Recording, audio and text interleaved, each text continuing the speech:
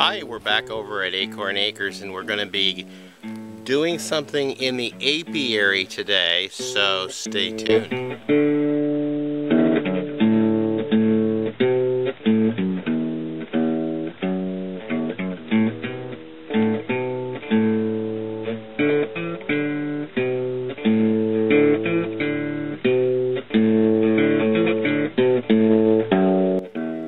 I'm your host Jerry Hansen and this is Acorn Acres. Today we're in the apiary and we're going to be feeding the bees and I believe setting out pollen. Ken, my partner that is in partnership with me on the beekeeping, he's on his way over and we're going to be doing this. So let's see what's happening. Judging from the scat on the ground and what happened to the bee feeder over there, it looks like a herd of elk that frequent these meadows here kind of got a taste of got curious with the bee feeder, so bummer. Ken just arrived, so we'll figure this out. Okay, this is August 1st, 2016, and up here in this valley it appears that the bees aren't carrying back much pollen or nectar, so we're now officially in the dearth. So Ken's going to go ahead and set the bees up with some nectar, and we're going to feed them some bee pollen or pollen patties, so they'll get plenty of pollen and nutrients and ingredients to make that honey to help them through the winter.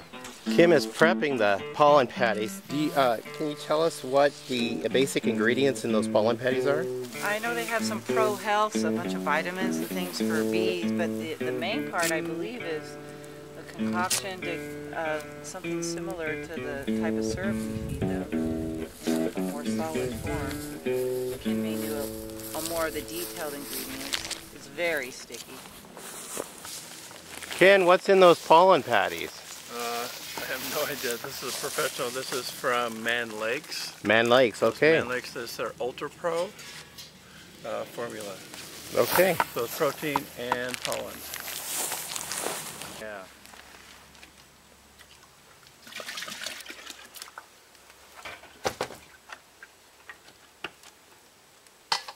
Yeah, I've seen no activity out of that red hive since we've been here. Scary.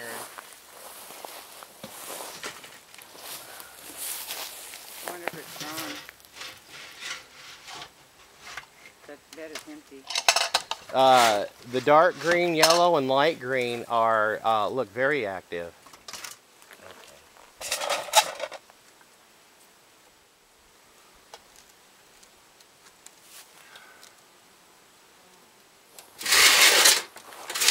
Now you're gonna go do a hive inspection. Take a peek, see if they've gotten any bigger since their last visit. I'm worried about that red one. What if it's not good?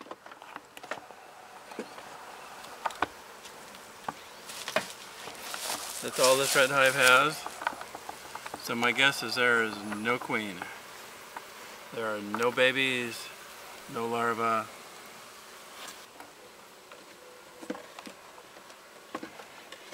You want your gloves?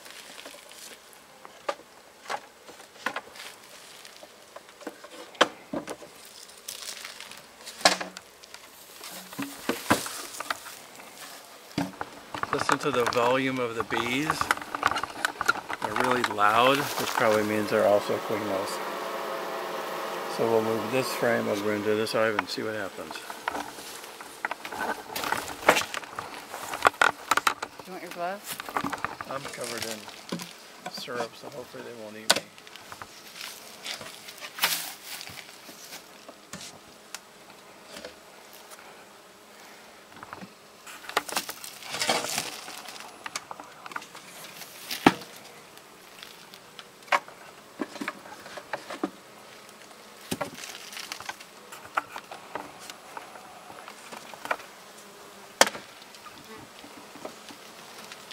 So what Ken's doing is taking two frames that are being drawn out by the bees that occupy this first hive here, and he's going to be combining those bees who are queenless over to a queen hive so they can be more productive.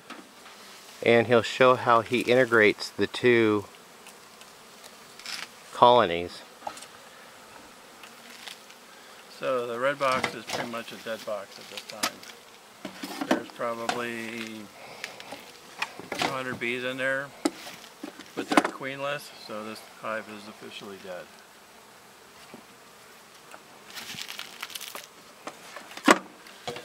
Alright, I'll take a pollen patty.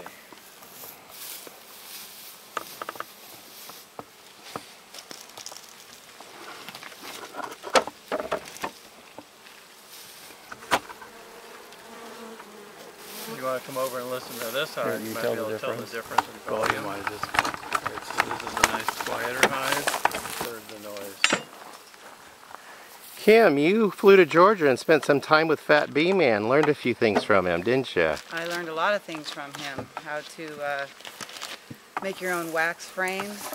How to take a very small baseball of bees with a queen, and 1 or 2 frames is all you need to start a new hive. He had so many different he's into 5-frame nukes, very small, so he can move them and sell them quickly. He is able to use all the honey, the wax over again, and has the ability to get brand new wax, which is used for high-end cosmetics. It sells for over $200 and some a pound. And then the older wax he just keeps melting down and making new wax frames from. Him and his son have been working together, and they have these giant feeders on the back of a truck. And they automatically feed like with a water tank. That's how many bees they have. And his bees are quite mellow. They never wear any protection. I could pet their queens. It was very interesting to see how mellow the bees were in Georgia. Again, they only have this much pulled, but you see all those cells, those are all drone cells. So this is a hive that's laying, this has a laying worker bee. So this hive is also a no good hive. Queenless. Queenless. So I'm going to take this and we're going to dump them out over here.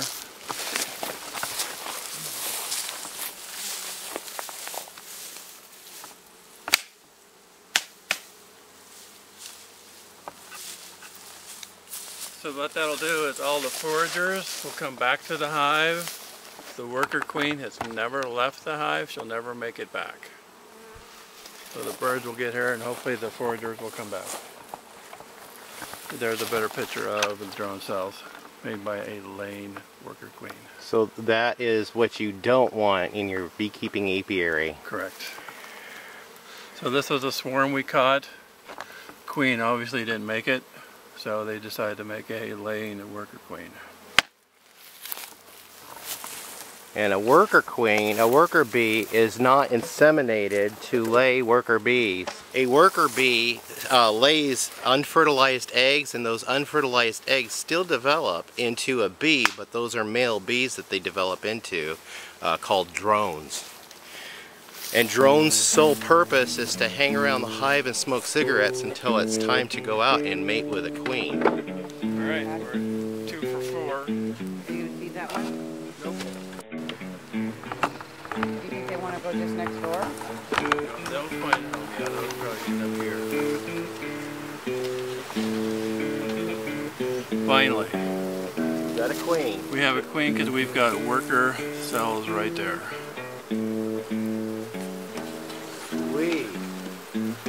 I will take a pollen patty on this one.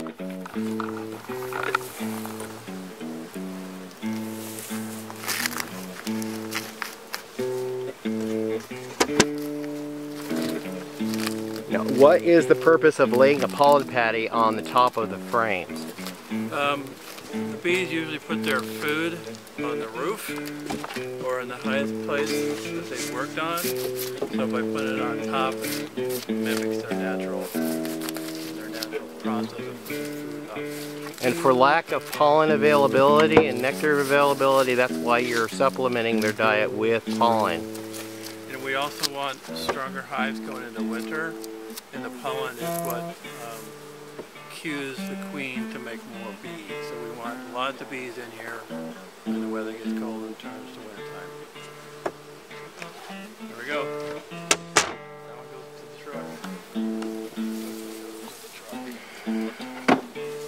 this is a frame out of the yellow hive. They actually tried to make a queen cell out of this one. I don't know if you can actually see it, but there's a larva in there. But it's too late because that will be an unfertilized larva, so they'll never turn into a queen. It won't be a female. It will not be a female. They tried, but it won't do them any good because this is all drone brood. So it'll be a transgendered... Exactly. Yeah. So this completes our August visit to the apiary and bee inspections here at the apiary at Acorn Acres. I'm your host, Jerry Hansen. Please subscribe, give us a thumbs up, leave a comment, and we'll see you guys in another video. Bye-bye.